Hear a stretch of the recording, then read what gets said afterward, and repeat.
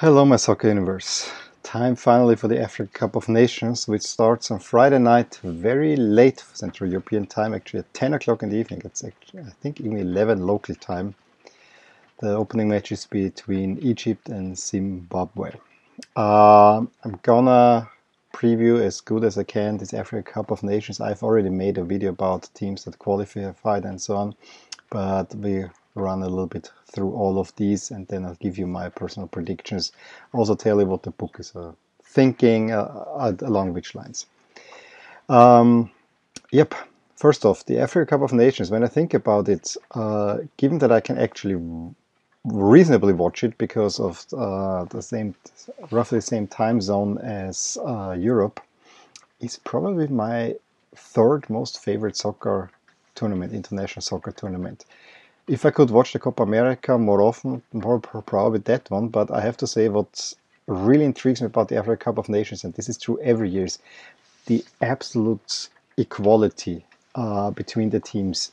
Yes, you see star players, there are teams that are more gifted than others, but overall the level of play is not always great, but it's a very level playing field that you never know who is gonna make a run for it, and that to me is super, super exciting.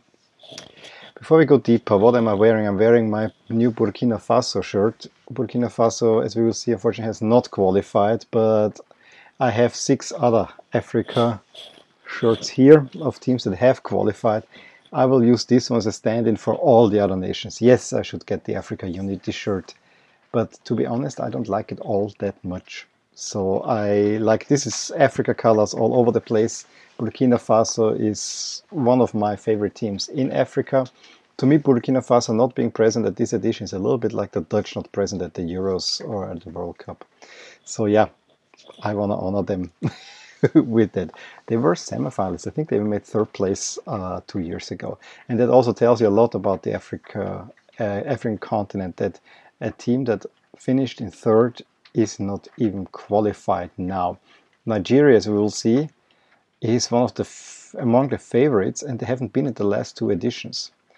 The field is now expanded to 24 nations. It's the biggest Africa Cup ever, and the whole thing will be played in Egypt. It was originally slated for Cameroon. However, due to troubles of political nature, but also in preparations, the Africa Cup was given December last year to Egypt with 6-1 votes over South Africa. It's a big thing for Egypt. This is the first major thing that's happening in the country since the revolution.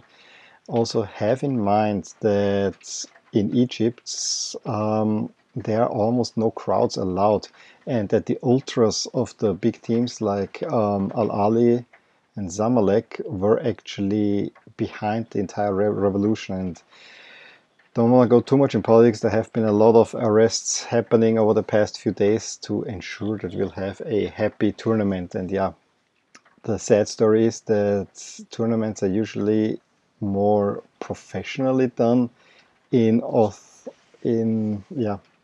dictatorships, which Egypt unfortunately more or less turns into at this moment. So yeah, you have this up and down thing, but given the pedigree that Egypt has on the African stage, they are sort of obvious hosts.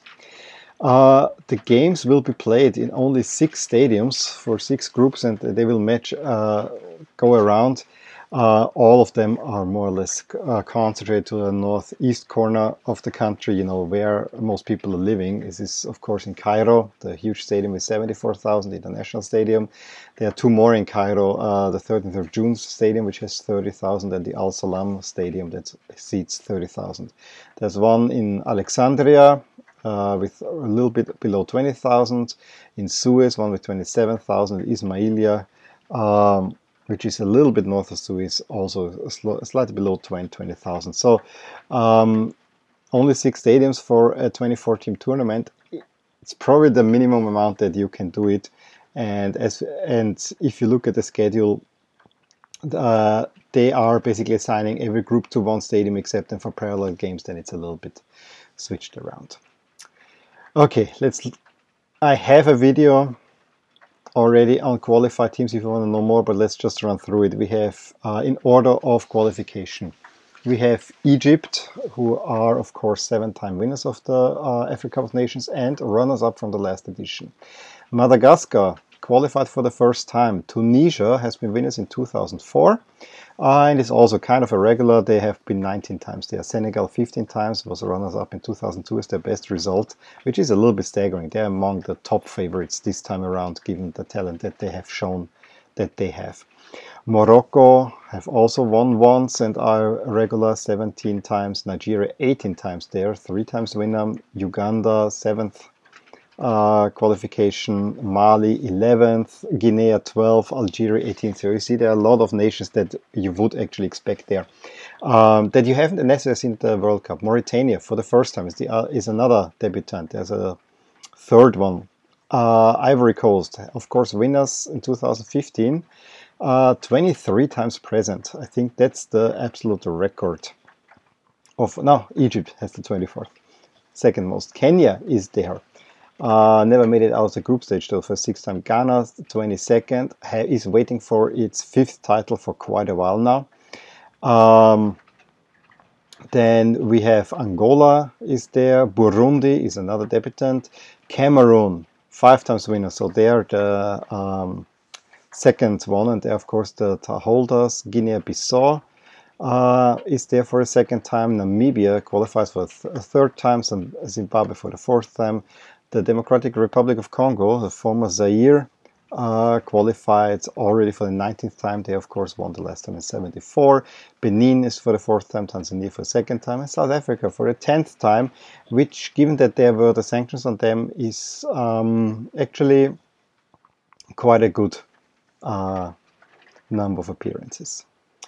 Let's run through the groups and how I think things will go. We have in Group A, Egypt, the Democratic Republic of Congo, Uganda, and Zimbabwe.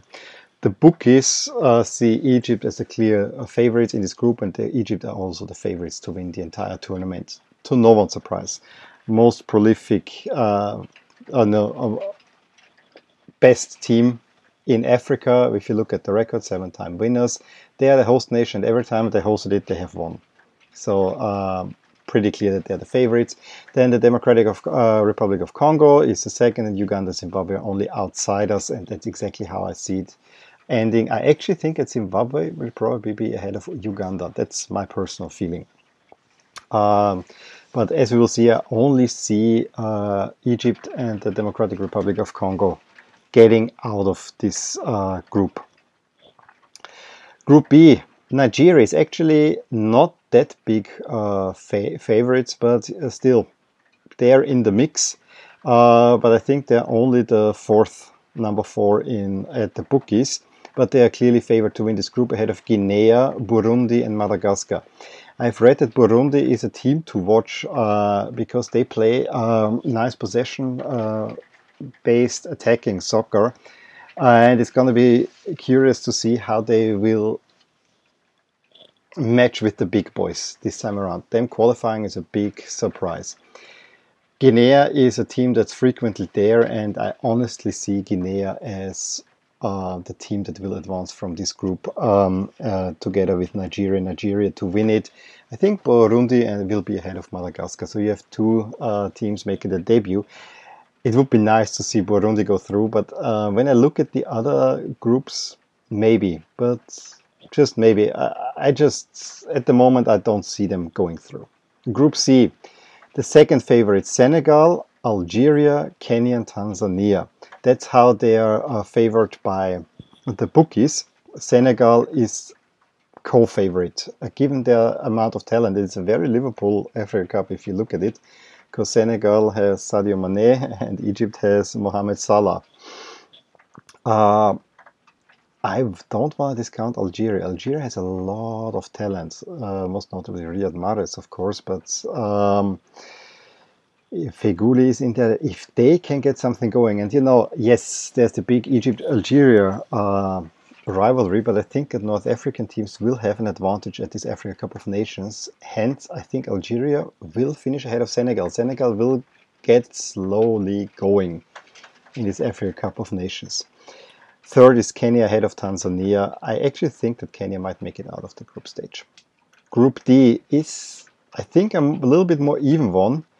Toss-up between the Cote d'Ivoire and Morocco, at least at first. The bookies favor the Cote d'Ivoire, but Morocco has been beating up on the Cote d'Ivoire lately. They eliminated them to qualify the World Cup. I think they also eliminated them from the last Africa Cup of Nations. Not sure about that, and even qualifying those two were. This is a duel that has been very much on Morocco's side. And again, given that the tournament is played in Northern Africa, although they're Northwest, Egypt is Northeast Africa, but I would expect Morocco to do quite well, and I think Morocco will finish this group ahead of the Cote d'Ivoire. And then, of course, South Africa. Group E, Tunisia, Mali, Angola, and Mauritania. In that order. Tunisia and Mali will be close again. Slight edge. Northern Africa bonus, I would give it to Tunisia. Those are sleepers.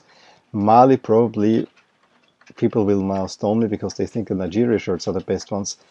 From what I've seen, the Mali shirts are just glorious, especially the white away shirts. And then the last group has two heavyweights in there with Ghana and Cameroon, joined by Benin and Guinea-Bissau. In that order, Ghana ahead of Cameroon, and then Benin. And I have the curious thing, and that's when I went through it yesterday and kind of looked how I think it will end. I actually think that in Group A and Group B, those will be the two where we have only two qualifiers, and Group C to F will have all third place teams in there. This sets up the following three, and I'm gonna walk you now a quadrant through quadrant how I see it. The first quadrant, we have the Democratic Republic of Congo plays Senegal. I would think Senegal will win that. And Morocco will play Benin. Morocco as a group winner. The other two before were runners-up. Benin is a third-place team. So Morocco will play Benin. So we have a quarterfinal between Senegal and Morocco. I think at that point Senegal will be warm in the tournament and will move on over Morocco. There's just too much talent. I just think that at the beginning of the tournament they might need some time to get going. Next quadrant, Nigeria over South Africa. I think that's pretty clear. I also think Ghana over Mali, although that's a lot tighter than you might think. So we have a classic Nigeria-Ghana semifinal. That will be one to watch, to be honest. I would give Nigeria the edge. I know that Ghana is fancied, but I think I would give Nigeria the edge in that one. Now my upset pick. I picked Tunisia to win the group and then the Cote d'Ivoire to be second, so they would meet, and I think the Cote d'Ivoire has a lot of talent on there. I'm not just sure how they will be as a team. I would like them to surprise me. I would go for Tunisia. Tunisia has been at the World Cup. They have some experience. They are a decent team. And again, North Africa bonus. I see Tunisia advancing in that one. Tunisia over the Cote d'Ivoire, which will be a bad showing for them, and Algeria over Benin, I think is pretty clear. Tunisia, Algeria in the quarterfinals, that's another really interesting duel. Algeria will get out of that quadrant. And then we have the final one, Guinea against Cameroon. I think Cameroon should do that, although Guinea, never discount them, but I think Cameroon just by a hair will get past Guinea. And then Egypt against Kenya. Note that Egypt starts the tournament, then they're in the lowest part of the bracket. Egypt against Kenya. Egypt will win this easily, and I don't think that Egypt will stumble over Cameroon either, so they go to the semis. Final four, the way I see it going. Senegal, Nigeria. I don't know why. I see Nigeria going on. And Algeria against Egypt, I see Egypt going on. And note, I had in the Group C, Algeria ahead of Senegal. If Senegal wins the group, they are set up for a semifinal counter with Egypt. For some reason, I like these semifinals, but Senegal against Nigeria and Algeria against Egypt, I mean, those are some true rivalries. I think it will be a Nigeria-Egypt final. And I might be completely off. I think Nigeria can do some damage in this Africa Cup of Nations if they get together. Nigeria over Egypt in the final. I'm gonna go for that. Honestly, Egypt should win it. I think Egypt would be the winners. I think there would be riots on the street if they don't win it. I just, something tells me Nigeria, and I might be completely off. As I said, it's a very open field. I actually could see quite a few things happening in this Africa Cup of Nations, but you know, my gut feeling tells me this is how the Africa Cup will go, will judge me by the end of the tournament. I'll be very curious to see. I saw that the kickoff times, at least in the first round, are not very friendly to me. You know, it's 10 o'clock Central European time, 4:30 and 7 mostly. Then at the end it goes between 6 and 9. This is probably when I will join in fully and see how things are going. I will try to get daily updates of the Africa of Nations out as good as I can. There are quite some tournaments to follow, so we'll see how it will go. Give me a thumbs up if you enjoyed this video. Let me know who you think will win the Africa Cup of Nations. Are you going for Egypt or Senegal? I try to not go for the obvious one. I know it's bound to fail. Subscribe to my channel if you want to get the updates of the Africa Cup of Nations or see anything. I will probably do an Africa Cup of Nations jersey review. That's pretty certain. Okay, I'm excited that this is finally gonna start. I really love the Africa Cup of Nations and I got the good news that I will be able to follow it. And with that, I'll talk to you soon. Bye. Hey there, I really hope you enjoyed this video. And if you did, here are some videos and playlists that might be of interest to you too. Also, please consider subscribing to my channel as it will give you all the updates on my channel, all things My Soccer Universe. And with that, I want to wish you a wonderful day.